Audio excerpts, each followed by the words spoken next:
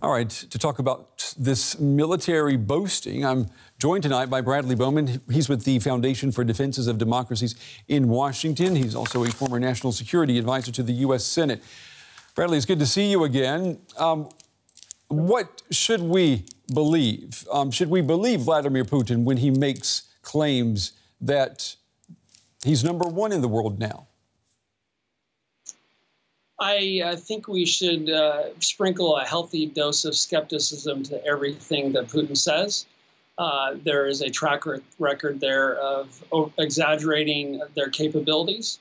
But with respect to these hypersonic missiles, these hypersonic glide vehicles, specifically the Avangard system that they announced was operational in late December, there is no doubt that is a formidable weapons capability that would appear to be more advanced than what the U.S. currently has fielded. So that system is designed, let's be clear, to attack the United States here at home. It's designed to fly at extraordinary speeds and to evade interception. This is a system designed to kill Americans at home. And so we should take it seriously. But to use a metaphor, in terms of military capability, Russia is tall, but they are not 10 feet tall. Russia's economy is roughly the size of the state of New York's economy.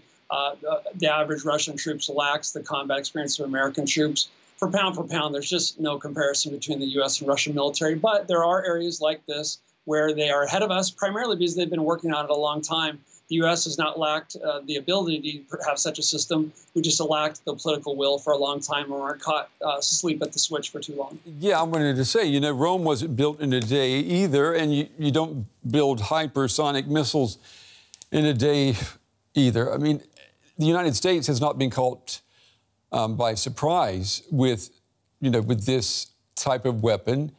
Has the U.S. stood by and watched Russia move forward, at least in terms of hypersonic missile technology? Have they willingly let themselves be beat by Russia?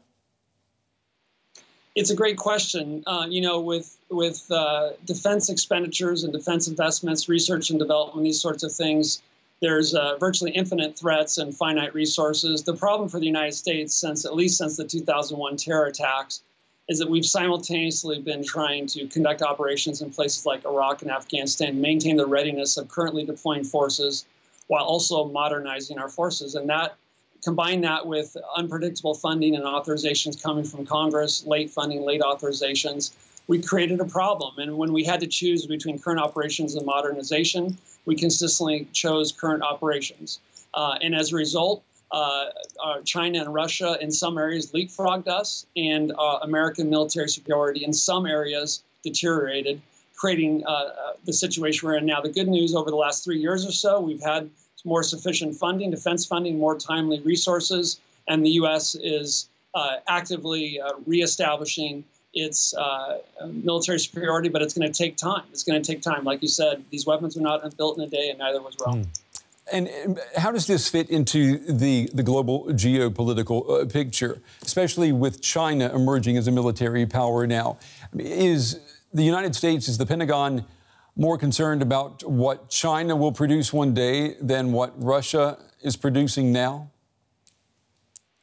If I were asked to rank order the leading threats to the United States, I would put China number one. I would put them as a more serious threat than Russia.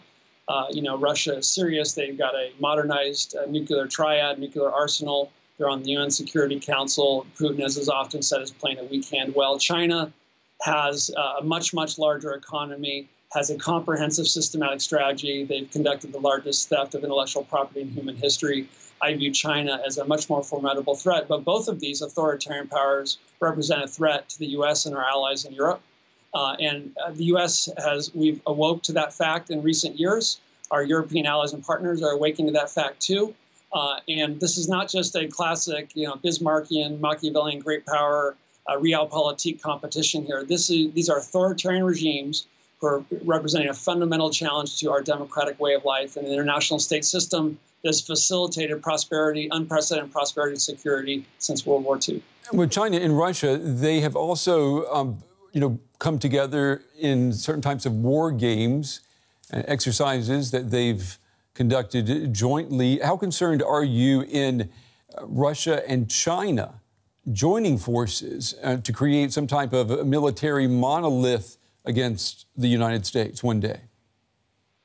It's a great and welcome question. So that recently there was joint naval exercises between China, Russia, and Iran. It said you can judge someone by the company they keep. That's interesting. We know that China and Russia conducted major, in some ways unprecedented exercises in the last year or two between the two of them.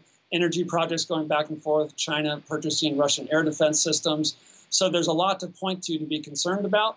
But there's also some historical sensitivities, concerns between those two powers as well. So they're not going to be best buddies anytime soon. But they clearly see it in their combined interest to stand up to the U.S. And our allies to poke us in our eye and try to push us back and change the international order that's more to their liking as authoritarian powers that don't believe that their power comes from the consent of the governed. Yeah, well, whoever wins in November will have plenty of China and Russia on their plate to deal with, that's for sure. Bradley Bowman with the Foundation for Defense of Democracies joining us tonight from Washington. Bradley, as always, we appreciate your analysis. Thank you. Thank you.